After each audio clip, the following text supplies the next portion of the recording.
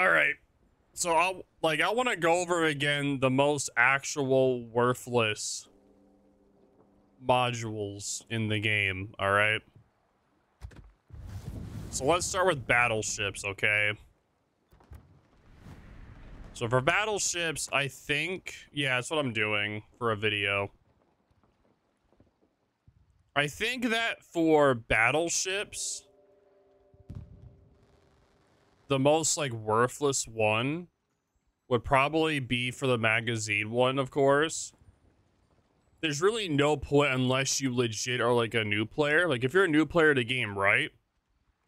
The magazine modification would be nice as a new player. Like if you have no signals of any kind, you want to do no death flags and such, I feel like that would be like the best. For sure. 100%. This would be the best. The damage control, it can be nice for tank builds. Yeah, the auxiliary is good for secondary builds. The main armament's good for just regular. But the magazine one's is like highly the most worthless. So really, there's no point in taking this unless you're like a new player to the game. You can take it, and then once you like get to higher level, you have more signals for death flags and whatnot. Then you could remove this and put on main armament or whatever else you want. For the second slot, both of them are technically good. There's not really a worthless one. It's more of like a personal preference. Like sometimes some ships are more likely to get their engines knocked out, so you pick this one. And then for the damage control, if you're just trying to get less fires, you would take this one instead. For like more for tank builds, this one would be really nice. Yeah, Robert. So like if you're doing more of a tank build, damage control would be good to be able to reduce the fire and flooding chances are really nice. So you take this one or the engine room protection. If your ship is more likely to get your engine knocked out, like on certain battleships. For battleships in the third slot, the anti-air is by far the most pathetic one to pick. There is no reason nowadays for a battleship to take the AA gun modification. Like, why would you nerf your ability to have better dispersion? Why would you make it where you're not going to have as good secondaries or have a slower turret diverse if you're going to go that route? So I would say never pick the anti-air guns modification for a battleship. That is like, no, never. Never, ever, ever. It's never worth it. Never, ever, ever. For the fourth one, I would say the most worthless one for a battleship at this point is the airstrike modification. There isn't any battleship at this point that you want to build into airstrikes, which is like the ASW. There are no battleships with the golden Lou airstrikes. So there's really no point in ever actually building into this at the moment. Like the propulsion and steering is more of a personal preference on which one you like. And if you're going for more of a tank build like Santa Montana, Ohio, possibly a Vermont, then you could take a damage control to just be able to get yourself a more of a tank build to survive longer. Other than that, you'll take propulsion or steering. And we were just talking about this earlier, where at this point, torpedo lookout is almost pointless. It's like, why would you take this where you get a 1 kilometer like assured when you could just increase the torpedo acquisition range by 25% and get a bonus torpedo protection? There is no point in building, like if you want to build for torpedo acquisition, you can build it here where you get actual torpedo protection. Like you can do both, but the range isn't going to be like 3 kilometers. Furious. Yeah, there you go. It's right there. Oh, chat. Oh, thanks. It's not gonna get there. I can totally use that. Like, and for battleships as well, even if you have a 3 kilometer spotting for torp, you're not gonna be able to dodge it in time normally. It would have to be a very mobile battleship to be able to do it. Like, it's better to take concealment, and the ship consumable modification is also pretty worthless. It's only 10%. It's only 10%, right? If it was more than 10%, I could see it actually being good, but it's only 10%. That's like nothing. If it was 20 or 25%, I could see it potentially being a good pick over concealment. But at this point, no. Like, these two are more just baits for battleships. Like, this one, maybe. Maybe. Depending, like, if it's like a faster moving battleship, maybe. For the final slot, main armament, like, all these are good picks for battleships, just depending on how you build it. Like, secondaries, of course, you do this one. Gun range, you would do this one if you want longer range. And main batteries for, you know, quicker reload. But normally, if you're going to build into range on a battleship, it's just going to have shorter range. Like, for the John Bart, you don't need range. You already have 24.5. So you would just build into reload. I know that on my curve first, I build into reload on my curve first, even though it doesn't have the longest range, but you have a spotter which can compensate for that, so that's why. What's up, Eugene? How's it going, man? So for cruisers, I would say it's pretty much the same thing. You can use spotting. The spotting aircraft model is actually pretty nice for some cruisers that build into it for their special abilities. The new premium Riga, the tin can or however you say it, that thing is actually nice to build into spotter for that ability. So I can see a use for that. The damage control, though, for cruisers aren't as worth it just due to how short the DCP is. So I don't really think it's really worth it for cruisers.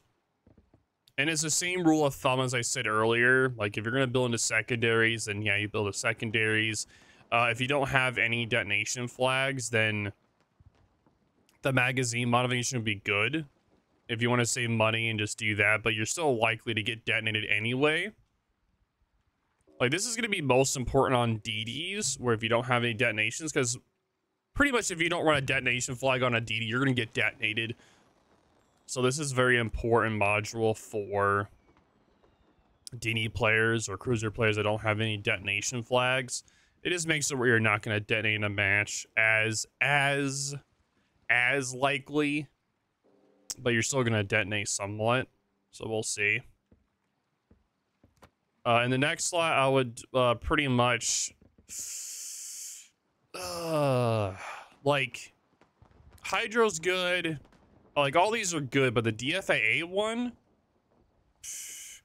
if the particular cruiser only has DFAA, you could build into it, but nowadays it's not really worth to build into this at all. It's better just to build into damage con so you reduce fires and flood chance and the engine room protection depending upon what ship. So I feel like the DFAA one's more of like a trick one. It's like, oh yeah, you can build into it, but it only increases it by 20% and it makes you have a cooldown of 10 seconds. Which means you, instead of it being 40 seconds of action time, you get 48 seconds. And you would get it 8 seconds quicker, so it's 72 seconds. So, there's that. In the third slot, again, I have to say that, like, the anti-air one has to be, like, more of a trick one to pick. Like, secondaries are good for certain secondary DDs, like the Napoli, sorry, cruisers, like the Napoli, or what else is there? The, what is there? Schroeder, Michelangelo, those kind of ship secondaries are really good on there. Yeah. Like, pretty much if you're not, like, if you don't have a secondary ship, like, this is pretty much worthless to you. If you're building into regular ships and like, if you're building into secondaries, this is perfect for you. If you're building into regular ships, that's worthless. Don't take it. And same with, like, the anti-air. There's, like, almost no reason to build into anti-air nowadays. So I really don't see the point in this module. But the aiming, traverse... For cruisers, I think the traverse is practically worthless as well. There isn't that much reason to take traverse when you're trying to get more accurate guns. I don't know. I don't really take traverse on any cruisers at all. Like, most ships, you're trying to get better accuracy for the cruisers. I think the only cruiser that I would ever maybe take it on is the Mosfa, just because of how slow the turret divert is. But at the same time, I'd rather take aiming so I get those pinpoint shots. And that's like the only reason why I would take like that, maybe. For like the 4 slot, all of these are good choices except for the airstrike again. The airstrikes are really good for cruisers that have the Golden Lou or the Dutch, like the Dutch airdrops, like the Golden Lou. There's a few other premium tier 8 Dutch cruisers. Let me see real quick. Like the D7, the Von Spiek. There's a few other like good airstrikes where you build into the actual airstrike. But, and also the depth charge, also the depth charge modification. If you see this modification, just throw it out the window. There is no reason for you to build your 4 slot into depth charges when you, like, it's only 2, right? Only 2 additional chapters. It's like, that's nothing. Like, 2 charges. Like, cool. You get 2 more charges of depth charges. That's gonna make it, like, yeah, it's nice to get more depth charges, but at the same time, 1, are you gonna get a guarantee of them in a match? And 2, are you even gonna get close enough to use those depth charges on a sub? And that's a good question. Are you even gonna get close enough as a cruiser to get, like, to be able to use it on a sub? Most of the time, no. They're gonna stay outside of your distance. You're never gonna get close enough. So there's no point in building into this. You'd rather build into DCP for better fire control, propulsion, or steering, depending upon the cruiser. For the 5th slot,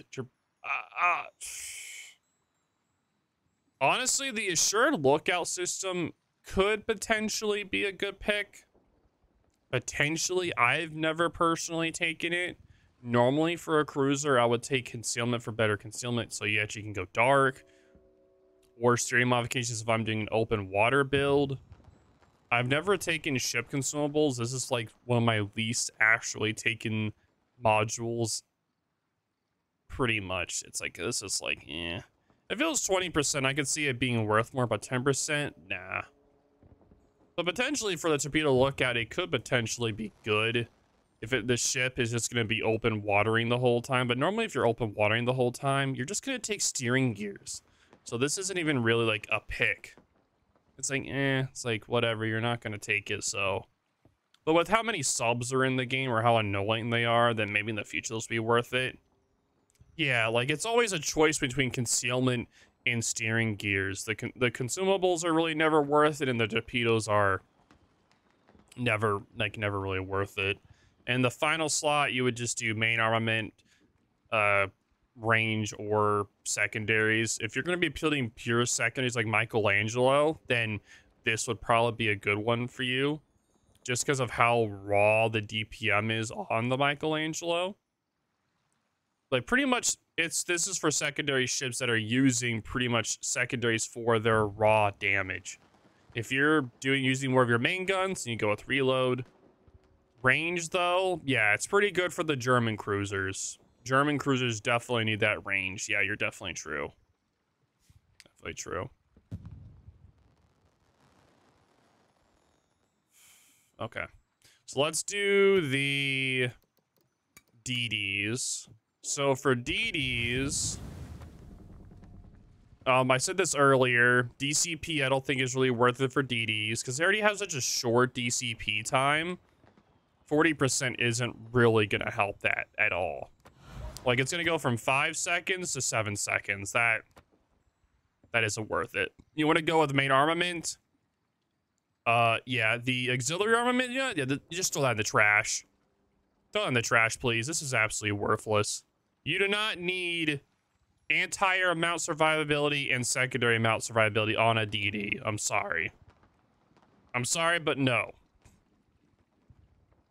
No matter what happens, if a ship hits you with HE, it is going to knock out stuff no matter what. I'm sorry, but you're a DD.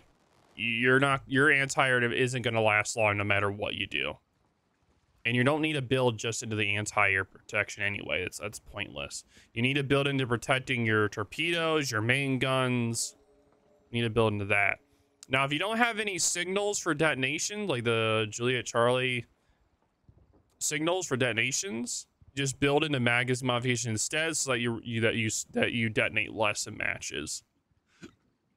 That's the best way to build into that one.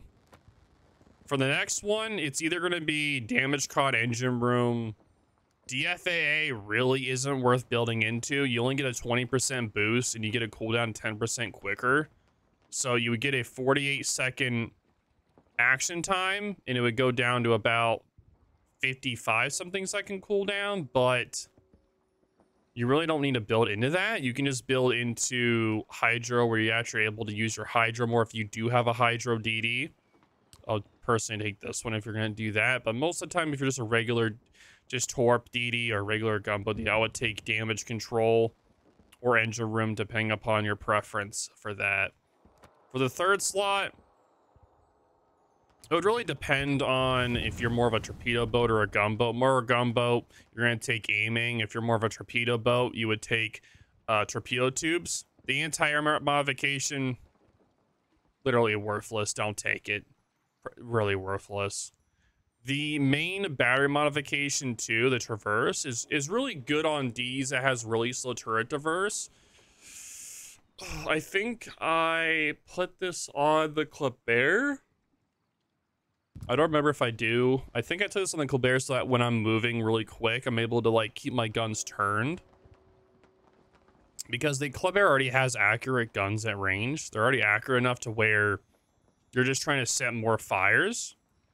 So the Traverse can be good on that one, or maybe the Kaba. The Kaba can work too. You don't really need aiming all the time, because you're trying to be able to stay mobile and turn a lot, so you're able to dodge.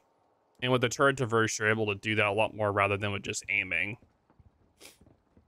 For the fourth slot, the airstrikes, it's only available for, I think the Trump at this point is the only DD with an actual airstrike.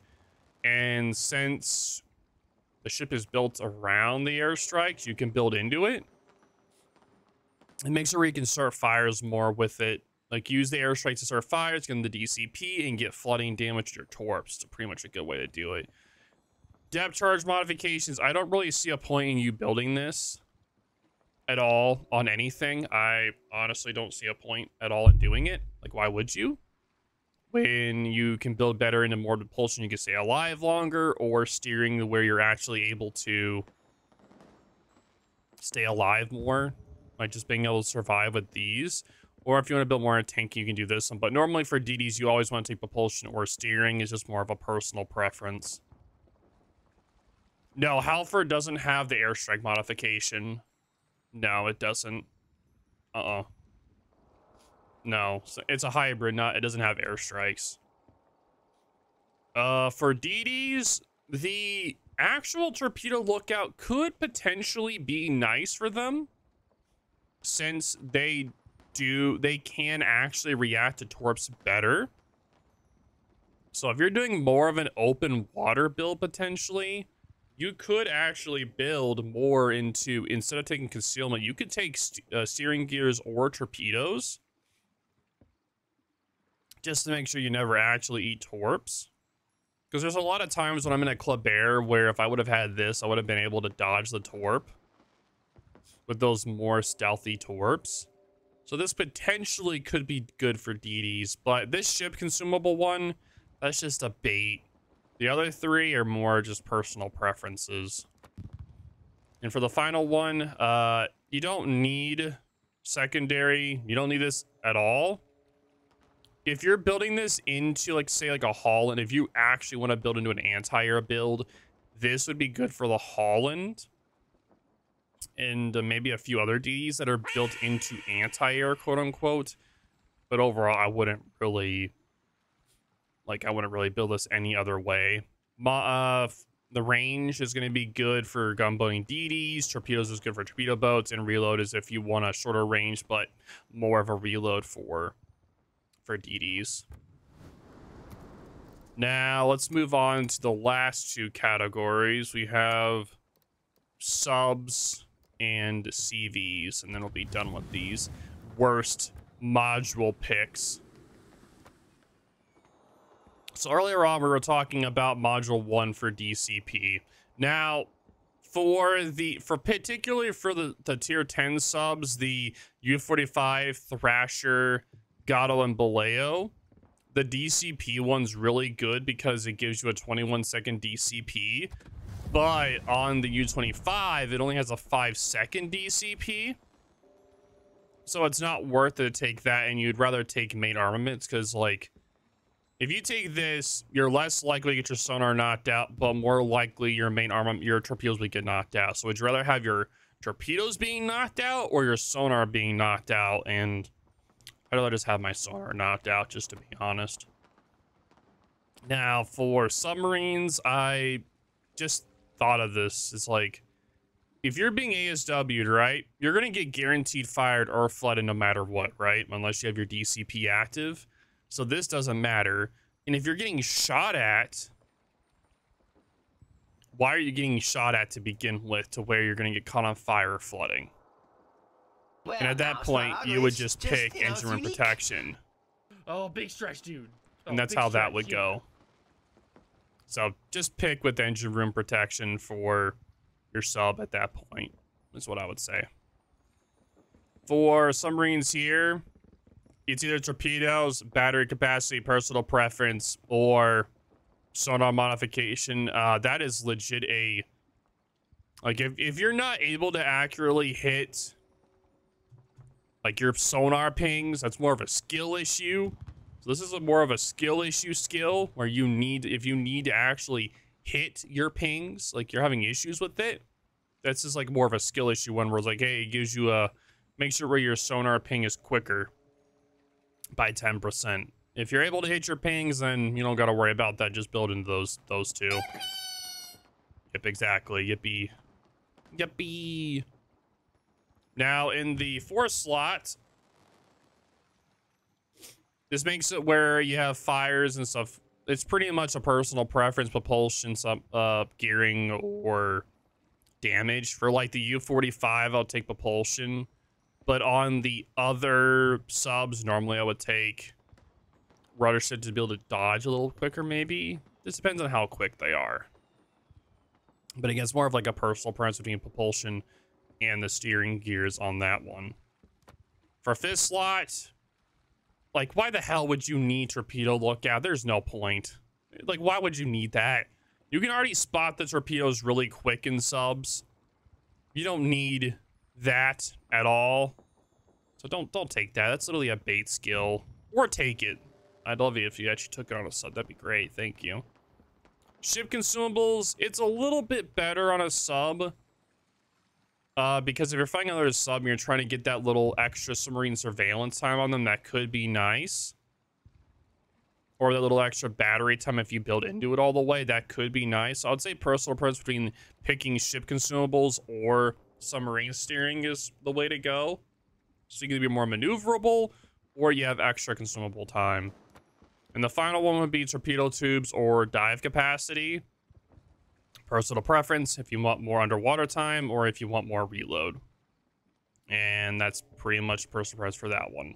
So there you go.